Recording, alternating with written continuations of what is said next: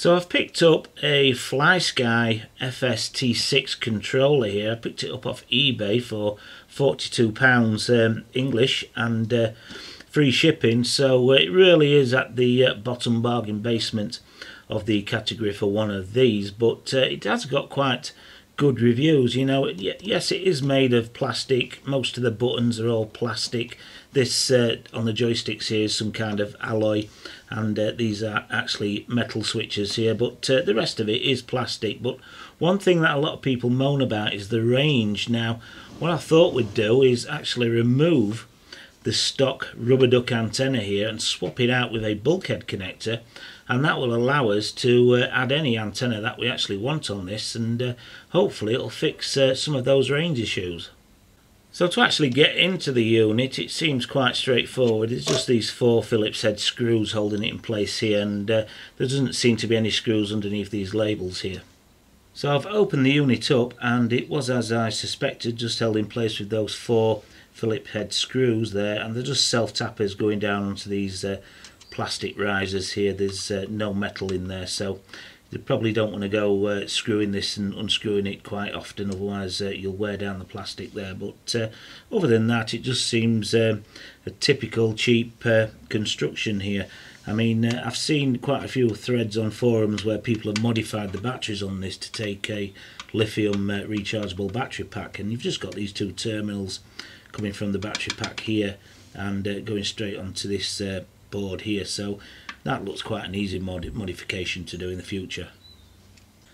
And like I said, this is a bargain basement unit, and you obviously get what you pay for, and normally it's down to actual construction and quality control checks. And as you can see here, I've got this PCB here, and it's attached down there, and it looks quite straight. But you go over to the other side, and you've got the same PCB board there, and it looks cockeyed as if it's been dropped, but it hasn't. It's in there quite solid. It's probably just been attached that way in the factory. And generally it just looks cheap, and well, the soldering looks quite good quality soldering, but whether this will last you any real length of time of use, I don't know, but it's good enough to get me up and running anyway, I think. So the part I'm interested in is just here, and you've got your coax coming in here. It's just soldered in place there on those 2 solder points, so it's going to be really easy to modify and change out. So what I'll do, I'll get the macro lens on, desolder this, and then we'll take a closer look at the stock antenna that actually comes with the unit. I suspect it's probably a half-wave dipole, a quarter wave stacked on top of a quarter wave, so it's going to be one of those real cheapo ones for about, gives you about 2.5 dB gain, so definitely swapping it out is going to improve things. So as you can see here, the actual coax is soldered onto these 2 solder pads here. You've got the centre connector of the coax, the signal wire soldered onto this pad here, and you've got your ground plane soldered onto this pad here. So I'm just going to desolder the ground plane first, and then put a little bit of heat on this pad and hopefully free up the signal wire. I want to be really careful because I don't want to rip off any of these pads because they are extremely small. So I've desoldered the old coax away, and I've just gone in there and cleaned up the 2 solder pads here and here, ready to solder our new coax in place. So I'm going to remove this dipole antenna that's connected to the unit, and it looks like it's held in place by a Phillips screw here and a Phillips screw down in there, and this coax will just pull out straight through this hole here in the PCB. So what I'm going to actually upgrade to is one of these RPSMA bulkhead connectors. It's the female type with the centre pin there, and it's crimped onto some RG316, which is slightly thicker than the coax that was there before, but we shouldn't have any problem soldering it in place.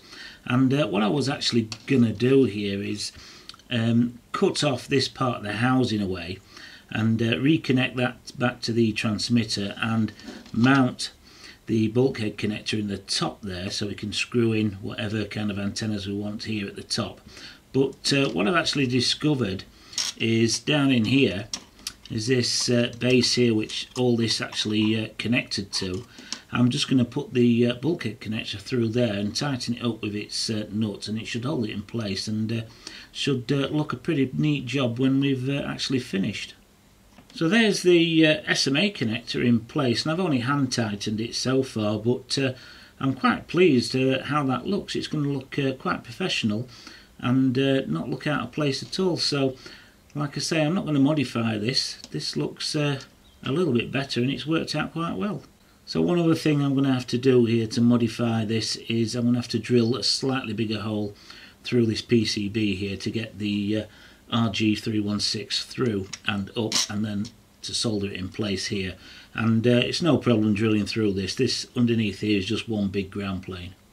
So I've stripped back the coax, tinned it up, ready to solder into place, and I'm just going to lay it down like so, and I'm going to actually solder it down onto the pad plus onto this shield as well, which again will all be connected to ground.